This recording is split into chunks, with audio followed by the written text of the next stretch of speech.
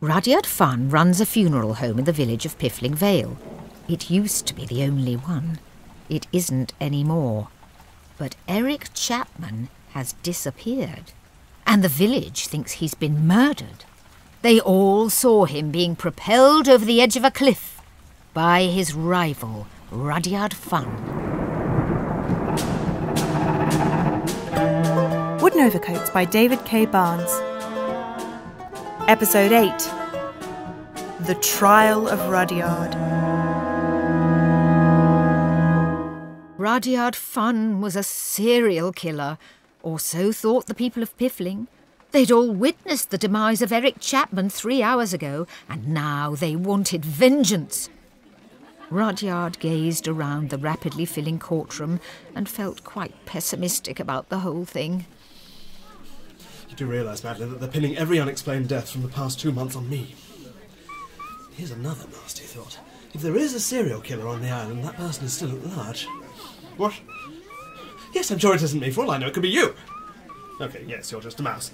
I've got my eye on you. Rudyard! Oh, that's all I need. Antigone Funn, the face of doom. Rudyard, there you are. I haven't been anywhere. Hardly mobile in these, am I? All right, all right. It's a disgrace. It should be Eric Chapman in chains and handcuffs, not me. Yes. I mean, I spend all that time... What? Yes, shut up, carry on. I spent all that time trying to play nice, and the one occasion I attempt anything even vaguely underhand... Oh, stuff it, Rudyard. You deserve every minute of this. Getting arrested as a multiple murderer. For the last time, no, it isn't me. Hey there, you alright? Oh, yes, Georgie, I'm feeling top of the... Great, whatever. Here you go, Antigone. Thank you, Georgie. What's all that? Snacks. Snacks? For the trail. Toffee popcorn and praline clusters. Got them from the old bird at the sweet shop. You mean the woman who arrested me? Yeah, that's right. Want one? No! She's got a roaring trade going on back there. Everyone's really pumped about this trial. Actually, in terms of getting your name out there, this is by far the best thing you've ever done. Oh, well, in that case, I'll try especially hard to get convicted, shall I? Just to make a real splash. Don't you dare. I'll bet my money on you being innocent. Thank you, Georgie. They had the highest odds. Ladies and gentlemen of the court. Here we go! Kick off! Do you mind? If I could have your attention, please. Will the court rise for the formerly Right Honourable Judge, Desmond Desmond. Thank you, Margaret. Please sit down, everyone. I can't imagine this will take long. Great.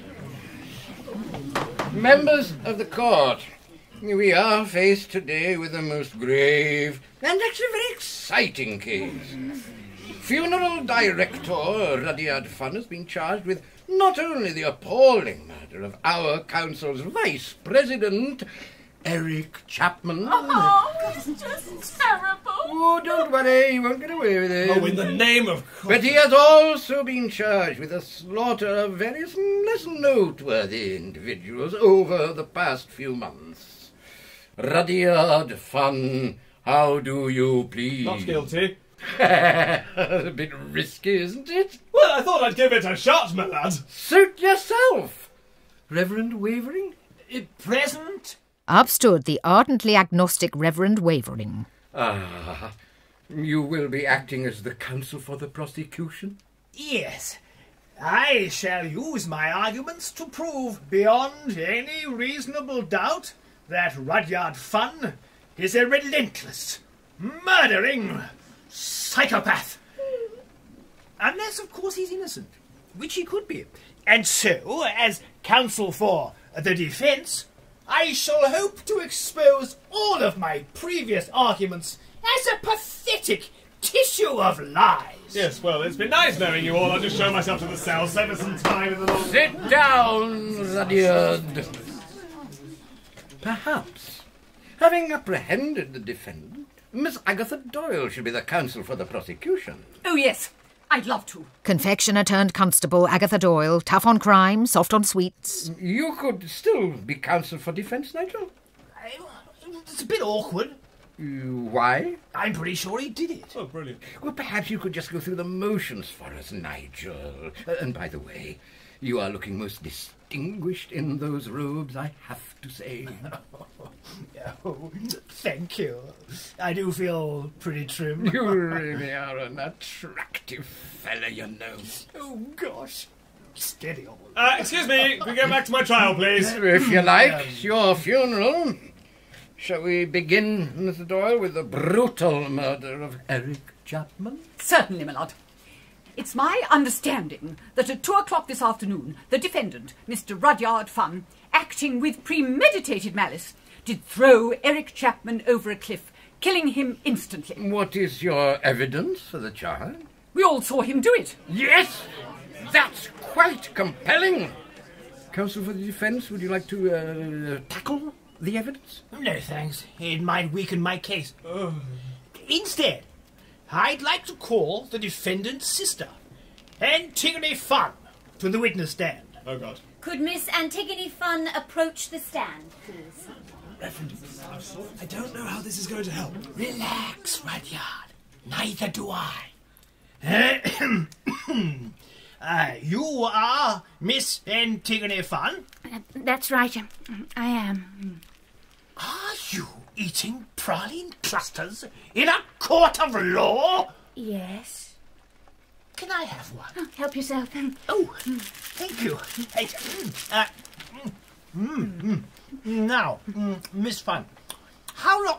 Oh, he's raw figured. I do like praline. How long have you known your brother? All my life. So, 35 years? How do you know I'm 35? I baptized you. Oh, yes. So, you would say you have a fairly sharp understanding of your brother's personality and disposition? Yes.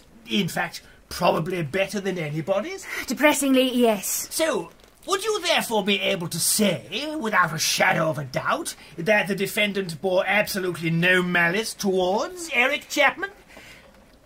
Sorry? And that he has never expressed any desire to injure or flat out murder Eric Chapman? Am I under oath? Oh, would you like to be? I've got a Bible on me somewhere. I've never read it. Bear with me. My lord, Yes, Miss Doyle. the witness would clearly rather not answer those questions in case they prejudice the court against the defendant. Would that be fair to say, Miss Funn? Sort of, maybe, yes, entirely. Well, thank you very much. Sorry, but I'm about to be under oath. Actually, I've lost the Bible, but no further questions. Oh, if you could pop something into the collection plate on the way back. Righto. Do you have another witness, Nigel? No. But I'd like to go on record saying that my client will almost certainly never commit murder again. If he did at all. Well, which he didn't. Though he might have done. I'm looking forward to seeing how this turns out, actually. Look, Milord, can I have a chance to speak? Rudyard, that's highly unorthodox, isn't it, Marjorie? Not in the least. Exactly! Carry on, Rudyard. My lord, did you read my statement? Marjorie? The defendant's statement. You had it before the trial. I was in the I slipped it under the door. Ah, well, I don't always read everything I'm given. I am usually kept very busy. Well, the main point to take away is that I didn't kill Eric Chapman, and there's no evidence to say that I did. We saw you pitch him over a cliff. That wasn't Eric Chapman, it was a dummy. A dummy? A dummy that looked like him. Why did you want a dummy that looked like him? Look, never mind that now. The fact is, it wasn't him. Check the body. By now it'll be at the bottom of the sea. Well, go and take a look. I'm sure we don't mind waiting. And if that was a dummy in any case, then where's the real Eric Chapman now? How should I know? Because you killed him. She's got you there, Rudyard. No, she hasn't. Oh, sorry. To be honest, I'm not really following this. I know where Eric is. Who said that? Rudyard's assistant, Georgina Crusoe. Is she a surprise witness? Looks like it. Excellent. I hoped we'd have one of those. Take the stand, Miss Crusoe. Cheers, me lad. Georgie, what are you talking about? An accessory to murder. Suspicious, one could say. Eric wasn't murdered. Look, 3 hours ago he was chatting me up in a back alley. Oh, grow up. And I told Eric to close his eyes so that I could give him a big surprise. And did you? Yeah. He closed his eyes and I buggered off. You buggered off? Do you expect this court to believe that you passed up the opportunity to have a reckless fumble with Eric Chapman in a back alley? I'd have been in there like a shot. Wouldn't you, my lord? Well, I think we all would. Antigone, are you not? No. Look, I left Eric very much alive in the alley next to the Belgian embassy, and then I saw Rudyard carrying the dummy and being chased by an angry mob. No, that can't be right. Reverend? I nipped through that alley to get here. I share tobacco with the Belgian secretary, and I didn't see Chapman anywhere. Well, yeah, he's probably gone by now, but Miss Crusoe, everybody on the island is at this trial, all except Eric Chapman, for the simple reason that your employer threw him over a cliff. Admit it, Rudyard. No. Business was drying up. Money was running out. Killing your competitor was the only option left open to you. But that option was way down the list. it was fifth. In fact, you've been venting your bloodlust for months. Mr. Askey, Mr. Orton, Seymour Profit. He was killed by a waitress. It was you in a dress! You exploded Colonel Hubbard. You knocked down Basil Corbett. You massacred 2 innocent seagulls. And today you bumped off Captain Sodbury too. Me Nana will be devastated. No, it was only a one-night engagement. Look, I had no reason to kill off those people. You needed more business, and you needed it quickly. Ever since Eric Chapman arrived, when you crushed an antique dealer to death with a granite sundial. Do you remember that? Do you? Do we all remember that? Yeah. So, wait, don't you see? Ever since Eric Chapman arrived, he's your serial killer. It was him all the time. Are you saying, Rudyard, that you murdered Eric Chapman to stop him from killing again? No. Oh, I'd have let you off for that. Damn it, Rudyard, you're a nightmare to work with. Reverend Wavering, tell them whatever evidence they have is entirely circumstantial. I can't do that. I don't know what it means. My lord, the defendant cannot advise his own counsel. Oh, I'd rather he did. I'm in way over my head here. No. I wouldn't say that at all, Nigel. You're really doing awfully well. Oh, you're so kind to me, Desmond. Oh, Nigel, how could I not be? My lord, How about I cook dinner tonight? Something really elaborate. Oh, you darling man. My lord, Yes! I worry that you might be unduly biased towards the counsel for the defence. Oh, no, I'm not. I'll prove it. I hereby pronounce Rudyard Funn guilty. What? Sorry, Nigel. No, it's a good shout. But hang on a minute. Well played, Agatha. You think you know a man. You sell him sherbet dibdabs for 5 years. All part of life's rich tapestry, though that has been disputed. Wait, no, listen to me. I am innocent. Rudyard Funn, you have been found guilty of multiple murders. I am afraid I have no choice but to sentence you to death. I don't have a choice, do I? Yes, you can put me in prison. Marjorie? Yep. Oh, thank God. Yes, we'll do that. Take him away. I'm sorry for the scare, old man. You're all mad. I didn't do anything. Get off me. Let go. I'm innocent. It's Eric Chapman you want. He's out there somewhere. He's going to kill us all. I had 20 quid on him being innocent. Cough up, Georgie.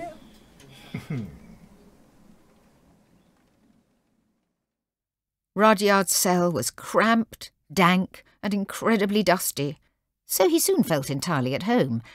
But as the days dragged on, he found there was little to do except reflect on life, contemplate its mysteries, and agree to a newspaper interview.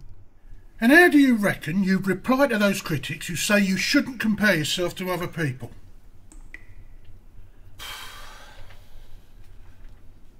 Other people are all there is. Oh, yes. Yes, very profound. Think I'll end a piece on that, and a photo of you being chased by a swan. Anything else, Mr. Marlowe? I've got a few more bags of fan letters here for you to look over. Sign the odd photo, that sort of thing. Pass them through the bars. Yeah. Oh, and Petunia wondered if you could autograph another pair of her knickers. Are there going to be many more of these? With her? Who knows? Here's the pen. Sure. I'll tell you what, son. You're a big hit with the birds. They bloody love you out there. It's your air of danger that does it. That simmering bad boy menace. Yes, well, I've always had that going on, of course. They'd be queuing up round a block for a night with you, boy. Yeah, pity you're never getting out. There you go. Love to Petunia. Marvellous. She'll wear these with pride. Blimey, is that the time? Me and her have got a date at the yacht club tonight. Stepping out in style now. Sounds nice. Yeah. So all these pieces on you, lover boy. Our circulation's never been higher. If there's anything I can do, give us a whistle. See you later. Hello, ladies. Mr. Marlowe? Antigone! George! Hello. Brought you a cake. Is there a file in it? Or a hacksaw, some dental floss? No, it's just a cake. Right. Maybe you wouldn't want to take it. We'll take it home with us. No, I'll eat it, really. You had your chance. Oh, fair enough. How are they treating you here? Quite well, you'll be sorry to hear. Rudyard. Madeline keeps me company most of the time, don't you, Madeline? She'd like a slice of that cake if it's going. Rudyard, look, I don't hate you. No? I'm as sorry as anybody that you've been wrongfully imprisoned for a psychotic killing spree. Well, then help me get out of here. How? Find Chapman, he's the real killer. You don't know that. He hasn't been seen since the day you got arrested. It all started when he arrived. The antiques dealer, he was the first. You still don't know it was Chapman. The dealer got killed, Chapman moved into his premises the day of the funeral. What more do you want? If Chapman's innocent, where is he? Antigone, Georgie, it's all up to you. We're going to need a helicopter to solve this one. There isn't time for that. We've got Captain Sudbury's funeral this afternoon. Oh, yes. How is the business? It's quite rosy, actually, just like old times. So, no need to hurry back. I just told a joke. We'll work on a delivery. See you, Rudyard. And you, Georgie. Rudyard. What? Chin up.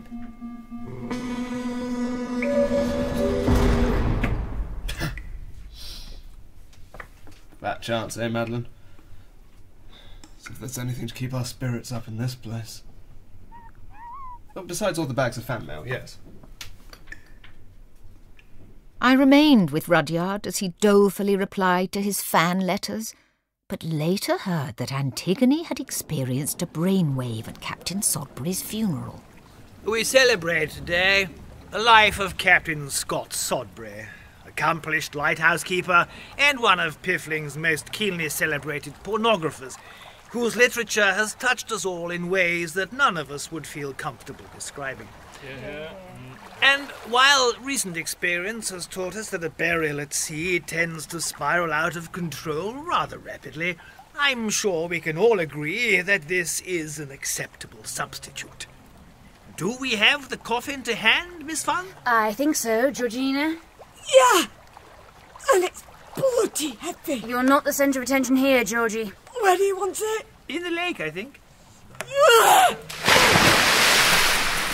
I think he meant gently, Georgie.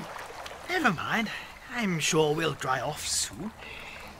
Friends, we stand today next to Lake Chapman, discovered on church grounds by the late Mr. Eric Chapman, on his very first day in our community. His very first day. Antigone. Nothing, just thinking. Like Captain Sodbury, Eric Chapman is just one of many friends slain in recent months by the sadly psychotic Rudyard Funn. He is very attractive. Nobody's disputing that now. But he was also driven by a desperate and fanatical envy from the day Eric arrived. You'll recall he crushed Stanley Carmichael to death with the very same granite sundial I later purchased for an absolute song. Thank you, Jerry. Don't mention it. Wait a minute. The day Eric arrived. Of course. Antigone, what are you mumbling about? But for now, as Captain Sodbury slips beneath the waters of Lake Chapman, let us enjoy the legacy he left behind. Antigone, you look mental. The day Eric arrived, moving into that shop, he couldn't have known. He just couldn't. Couldn't have known what? I was going to suggest we sing a few hymns, but since Antigone Funn has kindly donated to us 300 copies of Captain Sodbury's seminal work, Island of Passion, I thought, why not read out some of our favourite passages instead? Antigone, stop freaking me out. Eric couldn't have known what? So if we could turn to chapter 10, My Night with the Chieftains, brother. Antigone. Eureka! I've got it. Reverend, terribly sorry, but we've got to dash off now. Are you sure this is quite a stimulating read? I'm sure I wouldn't know. Oh, come off it. Antigone, where are you going? To catch a serial killer. Come on. Okay. Meanwhile, Rudyard was developing his own theories back in his prison cell. with a little help from a reasonably observant mouse. It's no good, Madeline. I can't concentrate. Well, these glossy photographs will just have to go unsigned.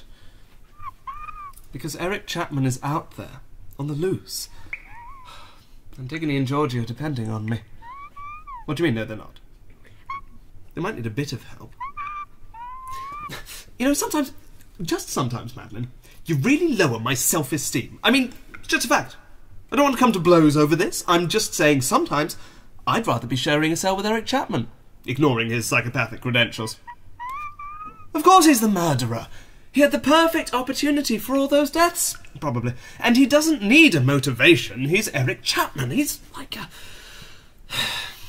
deadly Jesus. Look, the day he arrived, we hadn't even finished burying old Stanley before Chapman had moved into his premises. That's what we're up against. What do you mean he couldn't have known? You mean, how did Chapman know that the premises was going to be empty before he arrived? Well, he'd have arranged all that months in advance. I mean... wait a minute. Wait a minute. I see what you're getting at. But if you're right, that means that the only person who could be the killer is...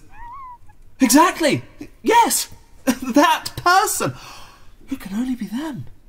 Madeline! We've got to warn everyone. Oh, I've still got all these fan letters to answer. You're right, priorities. But how do we get out of here?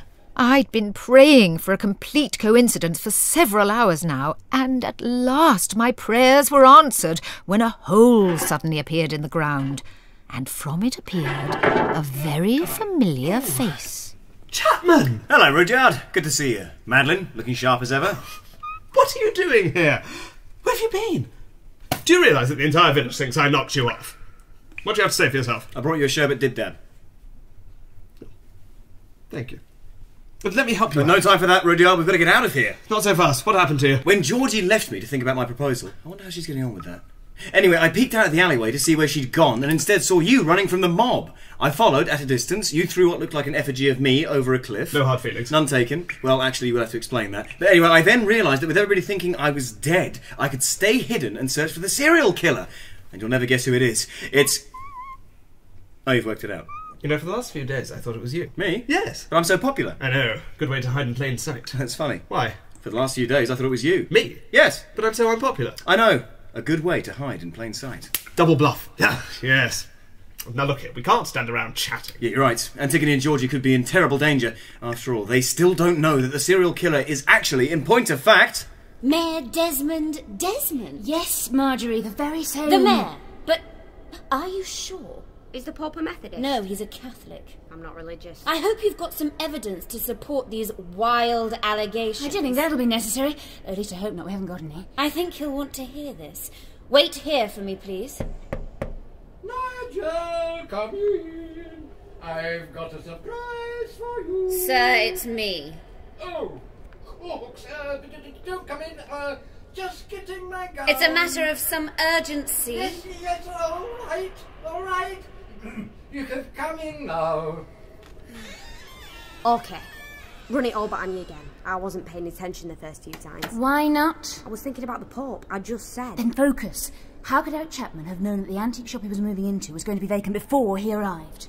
He would have been told when he got the planning permission to move in. So therefore, the only person who knew that Eric was coming... was Mayor Desmond Desmond. Who knew the shop would be vacant because he was planning to kill the owner just before Eric arrived. Simple. But why would he do that? And why would he kill all those other people? And a couple of seagulls. That's what we've got to find out from him. Allow me. I'm great at extracting confessions. Hello. Confess! No, Georgie, not yet. Marjorie says you'd like to talk with me. You could say that. Right. Well, either of you fancy a little drink here? I've got a few bottles of champers around here somewhere. Oh, you'd like us to accept a glass, wouldn't you? Not if you don't want one. I have gotten quite used to drinking alone. Good. Because we're not going to let you poison us. Poison you? We're on to you, Your Worship. We're on to you big time. Oh. Your Worship. Oh, my God. We know everything you've been up to. Yeah. And it's going to stop here and now. No, please. You can't tell anybody. I think the people of this village have a right to know. Please don't. I will never play blackjack again. What? That's what you're talking about, isn't it? My illegal all-night blackjack tournaments. Blackjack isn't illegal. Isn't it? Well, you ought to know. Oh, I have been wasting so much time. We're not talking about blackjack. We're talking about murder. Murder? Lots of murders. Leading right to your door. But Rudyard was a murderer. We had a trial and everything. And You rigged that trial to deflect suspicion from yourself. There's no other explanation for such a slapdash mockery of justice. I thought I did rather well. Well, you didn't. Oh. You don't deserve that champagne. You should take it back to the shops. Let's follow him, Antigone. I don't trust him to do it unsupervised. Can you hear something? Antigone! Rudyard! Georgie! Oh, hi, Eric. We all enjoying ourselves? Where the hell have you been, Chapman? No time for that now. There's the little matter of a serial killer in our midst. Yeah, thanks, Eric, but we're dealing with it.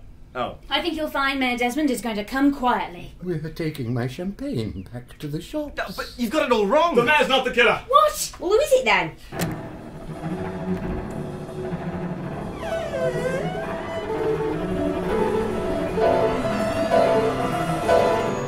Oh. I see we have more visitors. Do you all have an appointment? I do so like people to have an appointment. Marjorie? Marjorie? You've brought the champagne. Purely in self-defence, of course. This vintage can be extremely volatile when shaken. Oh, keep back, everyone. That cork can have someone's eye out. Oh. Especially when it's tipped with a poison letter opener. Oh. I've had plenty of practice these past few months, devising elaborate methods of execution. Now, all of you, get up against the water cooler. No sudden movements. Can I get some water? No! We should have stopped for coffee at yours. I did offer. I don't understand all this. I was sure it was the mayor. Whoever killed the antiques dealer had to be the same person who knew Eric was moving here. But Antigone, remember, the mayor doesn't read everything he's given. He's usually kept very busy. That's right, I am. Which means the only person on the island who ever knows what's going on is his secretary, Marjorie. Do you know how much time I put into this village? Keeping things going, doing all the work, for no credit, no acknowledgement, always overlooked. I know where you're coming from. Do you? Really?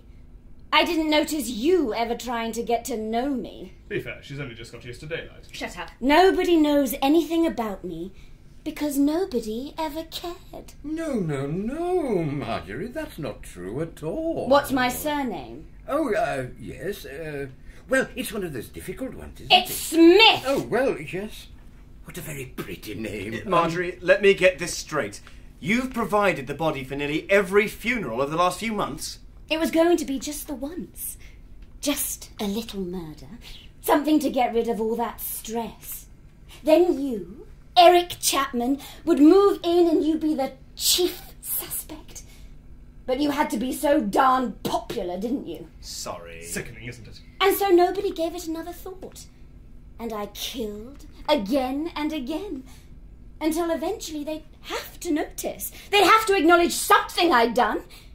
Do you think a village can just turn into a bloody town overnight? I thought we were nearly there. Of course we're not. Not by a long chalk. Which you'd know if you could be bothered to read anything. Well, I am usually kept very... Shut up!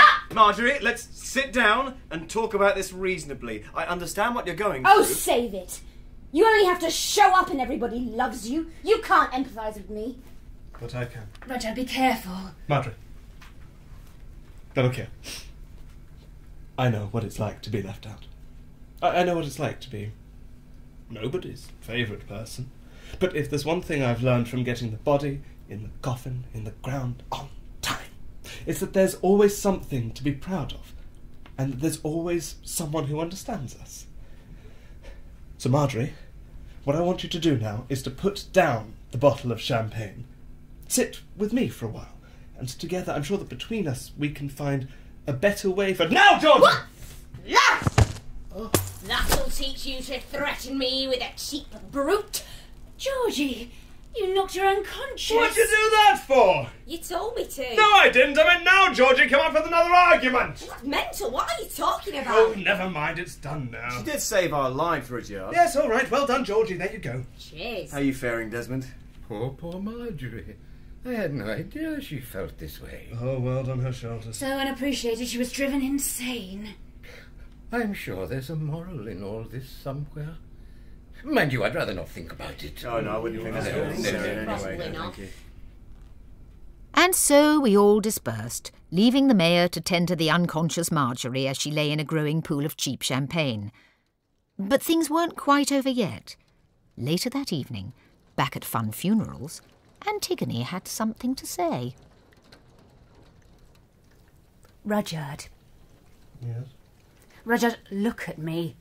Okay, wait, I'm answering all my fan mail. Rudyard, you only got those letters because they thought you were a criminal. Nobody's going to care now, are they?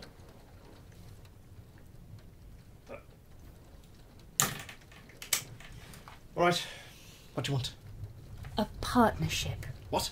Fun Funerals. 50-50. Straight down the middle between us. You want to run the business? I'm going to run the business. So what about... With you, of course. My brains, my expertise, and your... whatever it is you actually do. Our father put me in charge of the company. Our father couldn't even remember my name, but he's dead and we're not, so I think our say holds more weight. But you don't have the business brain. Rudyard, in the past few weeks, I've prevented tax fraud, been a fortune teller, and today I nearly solved a murder mystery. As experience goes, I consider myself very versatile. But...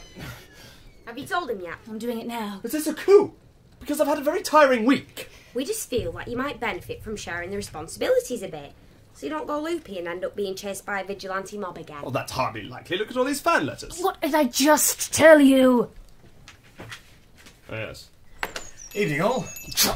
Chapman. Hey, Eric. Listen, I'm sorry about leaving you in a back alley all those days ago. No, you're not. You're right, I'm not. Anyway, I just wanted to come over. Eric. Yes? Stop talking. Now look here. Things are going to be a little different from now on. Oh. Fun Funerals is under new management. I mean, that hasn't been... Under new management, and Eric Chapman, you might have given us a run for our money in the past, but Fun Funerals should keep on going until you've been squished right into the dirt. No offence. None taken. Actually, after everything that's happened, I was going to suggest we join forces. Fun Funerals and Chapman's together at last. How about it? I don't think so. Do you, Rudyard? Can we use their coffee machine? That's a no. I think that's settled then, don't you, Eric? I guess so. I must admit, Antigone, it was a bit of a long shot. But I should have known you'd never get into bed with the opposition. Well, why should I want to? I know. Yes, exactly. Shut up, exactly. That's the thing about it. Chapman, I've got one last... Antigone, sit down! Shut up, thank you. I've got one last question to ask you, Chapman. Shoot. Why did you come to the island? Ah, well, that's a long story. I'll tell you all about it. One day. You're doing that thing again. Sorry, Georgie, bad habit. I picked it up a long time ago. Stop it. And that would have been a very neat ending to these events. And indeed, to my book, Memoirs of a Funeral House Mouse, available in several flavours. But a few seconds later, before Eric could leave, the door to Fun Funerals was flung open once more. Rudyard! You're in! Thank goodness you're here. Agatha Doyle! What's wrong? It's Paddy Martindale. He choked to death on a chocolate raisin barely 10 minutes ago. There's nothing we can do. Rudyard, we need a funeral. I see. Well, Antigone. Georgie. Here we go again. Really? Yep. Super. Let's go. Right. But... Enjoy yourselves. Bye.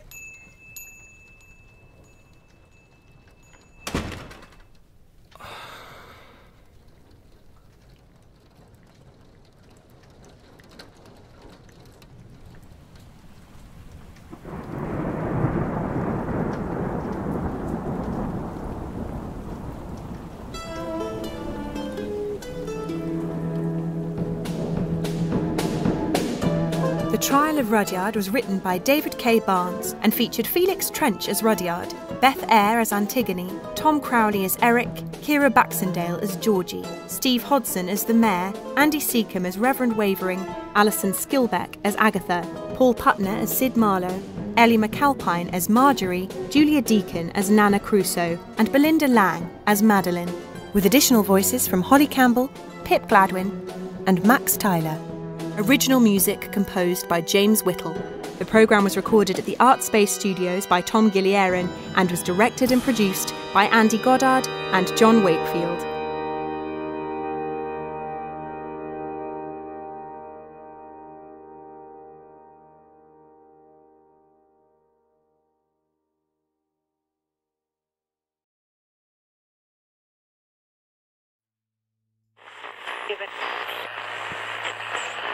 Right, but enjoy yourselves. Bye.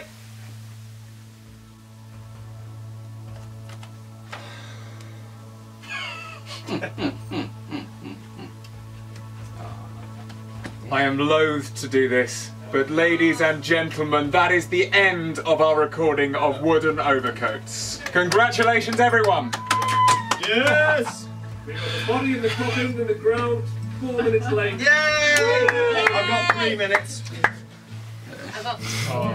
Hi, I'm John. Hi, I'm Andy. And together we're the producers and directors of Wooden Overcoats. And we just wanted to come on at the end of this episode and say a huge thank you.